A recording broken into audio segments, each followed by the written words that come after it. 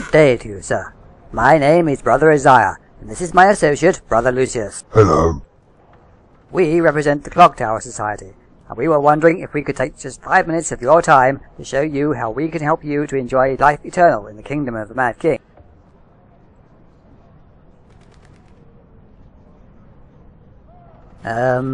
Sir?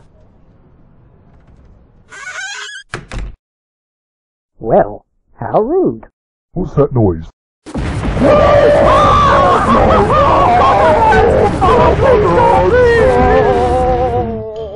Well, that could have gone better.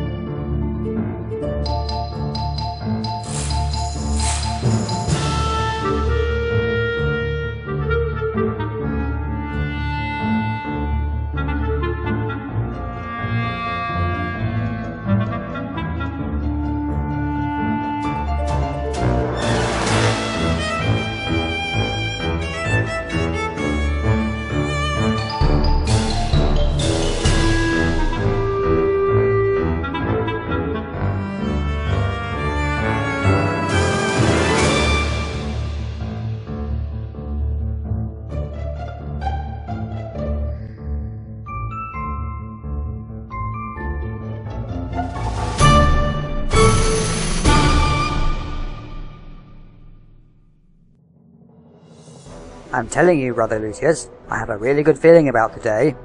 If we can reach our quota of willing subjects to embrace our king, we'll be on to a winner. Explain to me why we're doing this again? It's very simple. The more people we convert, the greater the reward we'll receive for bringing them into the fold, and the stronger the Mad King will become, so he can be free once again, and we can all bask in his glory. Yeah, I got that part, but this is King Thorn we're talking about, right? The Mad King? Yes? Your point? The guy was a homicidal maniac, even us Char refused to go near him. Why on earth do we want to go and bring him back? Well, if last Halloween is anything to go by, he's going to come back whether we like it or not. Besides, I think he was a very much misunderstood individual. He just had some personality quirks, that's all. Personality quirks? Yes, that's right. He giggled while he talked to people, and he did it while wearing a dress. Really? I've not had that before. Well, I can't be certain on that last part, but I'm pretty sure he did. Those royals all do, you know, whether in public or hidden away. You made that up. Nah, it's true. I read it somewhere. It's on the list of royal things to do. 1. Rule kingdom. 2. Get flunkies to do the hard work. 3. Wear a dress. That's utter nonsense. Thorn wore a dress. Adelburn wore a dress. No, he didn't. Did too. Even Queen Jenna wears a dress. Of course she wears a dress, you moron. She's a woman. Ah, well, it got you riled up. No, it didn't. You sure about that? Quite sure.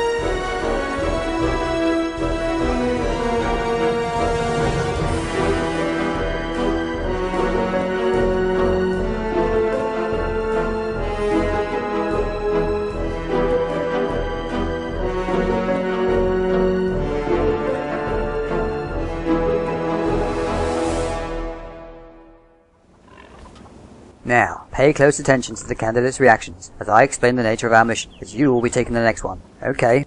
Okay. Hello there. Is anyone home? Good day to you, madam. My name is Brother Isaiah, and this is my associate, Brother Lucius, what are you doing? Paying close attention to the candidate? No, what you're doing is scaring her. Come back here. I'm terribly sorry about that, madam. You just can't get the staff these days. Now, where was I? Ah, yes. We represent the Clocktower Society, and we were wondering if we could just take 5 minutes of your time to show you how we can help you to enjoy life eternal in the kingdom of the Mad King. Oh, yes? No doubt by now you have seen many an upstanding citizen carrying the good book upon their back, yes? It burns! It burns! Get it off me! Get it off me!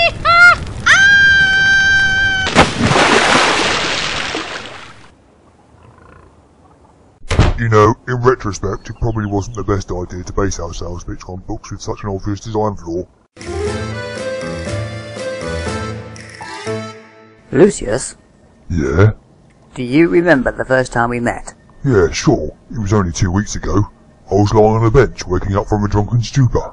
You asked me where you were. And as I recall, your reply took 2 hours. Yes, well I felt it my duty to bring you up to speed on your current dilemma. Yeah, well, I wasn't looking for a philosophical lecture on the meaning of life, you know. I just couldn't remember lying down on the bench. The last thing I recalled before that was falling asleep in the bed of a female of, shall we say, negotiable affection. I see. You don't regret teaming up with me, do you? In pursuit of the mission, I mean. Hell no. Before we met, I didn't have a purpose in life. I would just go from place to place, getting drunk and shacking up wherever. And with whoever, apparently. Yes, thank you. I could find. You gave me that purpose, and for that I will always be grateful. Ah, thank you. Plus, you make me laugh. Oh, thanks. Don't mention it. You remember that time you signed up for that beta run of, what was it? Hawkmail? Hey, I stand by that technology. Hawkmail is the way forward, you'll see. It's 3 times faster than pigeon mail, plus you don't get guano in a close. It's the pinnacle of long-distance communication. Okay. How's it going, by the way? Well, it still has some issues to iron out. Oh, I can almost see those inverted commas. Define issues. You've got mail! I mean, there are still 1 or 2 glitches to be resolved. Huh. So, this lady of negotiable affection that you mentioned. Yeah, what about her? Nice char, was she? Human, actually, and yes, she was, as a matter of fact. Human? Is that legal? Is that even possible? Oh, sure it is, you'd be surprised. Some women love the touch of a soft... Don't say it. I was going to say paw. Oh. Come on. We need to get a move on if we want to meet our quota for the day, and we're already behind. Now remember, it's all in the presentation. Those first few seconds are the most critical. And don't forget to smile. You don't do that enough, and you know how people love a friendly face. Okay. You sure I'm ready for this? I don't feel ready yet. Nonsense. You just remember what I've told you. Remember to smile, be friendly, and you'll do fine. Okay, I can do this.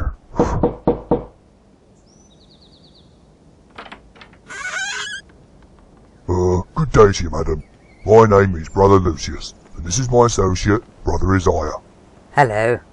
We represent the Clocktower Society, and we were wondering if we could take a little of your time to show you how you can enjoy life eternal in the kingdom of the Mad King. Very good, very good. Now, smile.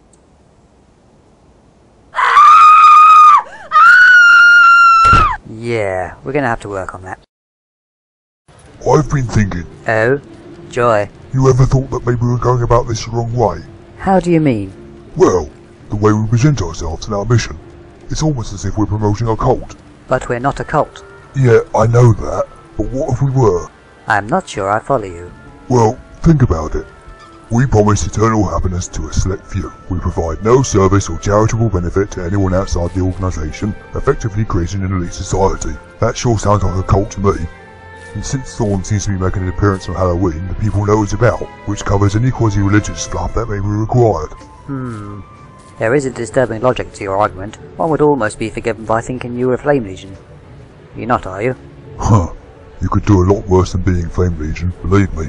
Really? According to our records, you are owed 145 gold and 16 silver in back taxes. Yeah, I'm rich! Woo! Oh wait, silly me, that's a typo. You owe the city 541 gold and 61 silver in back taxes. Oh, I'm broke. Payable immediately.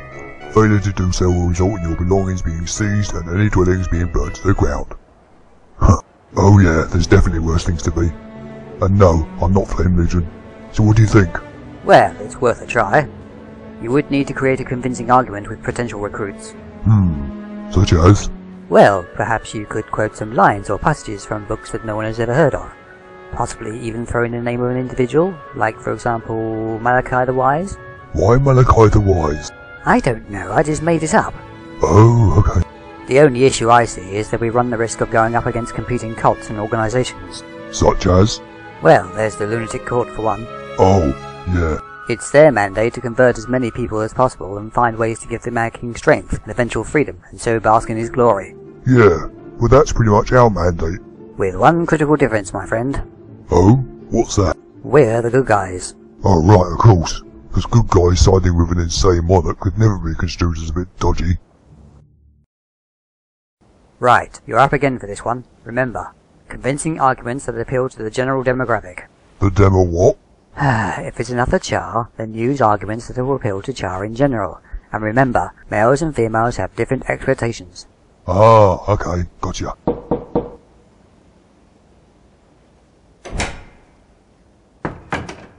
Yes? Good day to you, sir. My name is Brother Lucius, and this is my associate, Brother Isaiah. Hi. We represent the Clocktower Society, and we were wondering if we could take a moment of your time to show you how you could enjoy eternal life in the kingdom of the Mad King. Sure thing. Oh, okay. Convincing argument. Appeal to the general demographic.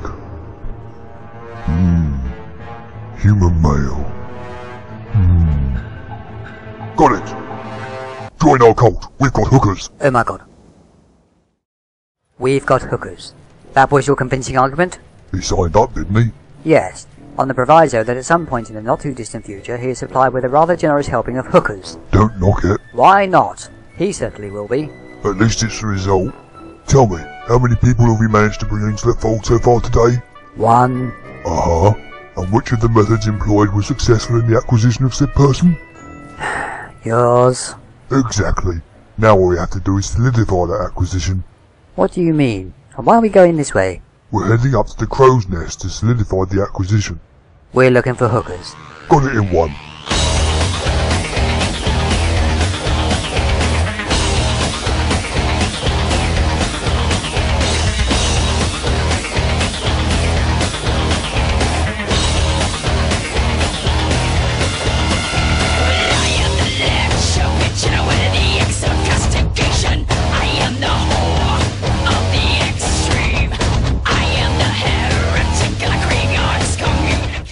Hi there, honey. Hey, Becky. Not seen you in a while. Not thought of me, have you? You, my dear? Never. My wallet's just a little too empty at the moment. Oh, okay. You just let me know when you're looking for some special time. I sure will. You and an assurer. Don't knock it till you tried it. Well, apparently you already have. I mean, the size difference. How did she not, break? Well, what can I say? Becky is very talented. And what happens in the event of, accidents? You mean offspring? Well, yes. Can't happen, so I'm told. Apparently there's too much difference between the races for interracial offspring. Though, I did hear of a norm claiming some human ancestry, but I'm not sure if that's true or not. You're a veritable font of knowledge, aren't you? Well, I've been around a bit. Yes, so you keep telling me. Not like that. I mean, I've travelled. Yes, I know what you meant. So are the affections of all the ladies here negotiable? Yeah, mostly. So, what about that one? Oh no, you couldn't afford her services. She's a real professional. Oh, really? Not in that way. Let's just say she's a professional in humour. What? Well, you know how when a body's exhumed, it's dug out of the ground? Yes. Well, she was probably the one who put them there in the first place. Oh, you mean she's a hired blade? Oh yeah, a good one, so I hear. You don't want to cross her. What can I get you? I need to talk to Marcia. Who is asking? Let's just say it's a long-term customer who has a business proposition for her and the girls. The more I realise that there is more to you than meets the eye, the less I wish to know. She'll be along shortly. While you wait, please take this drink on the house. Oh, thank you. Excuse me, we want a word with you. Who's asking? The Lunatic Court. What? We are from the Lunatic Court. Well, prove it. You could be anybody. Yeah, prove it. You smell of the colour blue. Oh my god, Lucius, it really is them. It seems you had the audacity to summon us while we were in our line of work. Summon? We never summoned you. You mentioned us by name. Oh god, I did, didn't I? You dared to summon us. You move in on our turf, and now you try to hire your potential recruits with hookers? That's an excellent idea, by the way. We intend to employ that little trick just as soon as we finish with the two of you. Surely we can all be reasonable. Yeah, we'll be good from now on. We promise. Oh really? You seem to be on the first name terms with all these girls. I think the chances of you behaving yourself are highly unlikely. Everyone's a critic. Look, can't you just test us or something? Now you come to mention it, I do have a riddle I'm dying to use. Very well. If you fail to answer correctly, we'll drop you from the highest point you can find with your pants full of jam. Okay. And if we succeed, you let us go? No, we just forget about the jam. Oh. Well, why can't you just let us go if we pass your riddle? Fine. It's not like you're going to succeed anyway. Way to go for the vote of confidence. Ask your riddle. Very well. I'm thinking of a number between 1 and 10. What is it? Purple. Okay. That was a lucky guess. What? He was right. We can go? Yes, you can go. But be warned. We'll be keeping an eye on you from now on. And no more using hookers. Done. Come on, Lucius, let's go. Oh, this means we'll lose our only recruit. Hello, my dear. Have you ever considered joining the Lunatic Court? Lunatic Court? Are you mad? Well, seeing how that could have gone, I think we got off lightly. Oh, you do you? Well, yeah, I think we've been very lucky. Lucky? How can you possibly say that? We failed yet again to meet our quota for the day. Our only recruit will leave us once the hookers fail to materialise. It transpires that my associate is pretty much supporting the local brothel business almost single-handedly, and to top it off, we've attracted the attention of the lunatic— Don't say it! Oh, right. Well, them. Personally, I can't see how the day could possibly get any worse. You've got mail! Oh crap.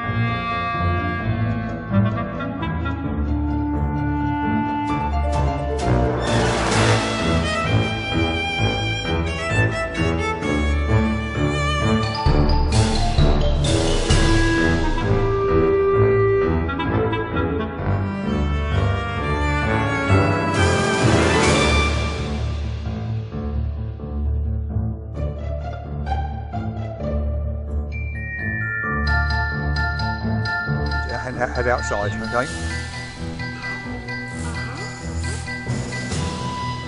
Why? Who's got a moose? Stray moose!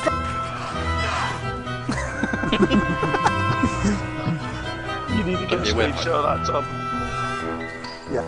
But the back lot of chairs like to move in closer.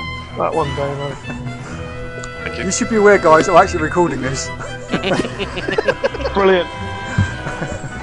This needs to be recorded. In England we have badger baiting, in Guild Wars we have the sugar baiting. I do hope this is going to be in the bloopers. Yes, I'll put this on the end titles. Blooper reel, yeah. Yeah.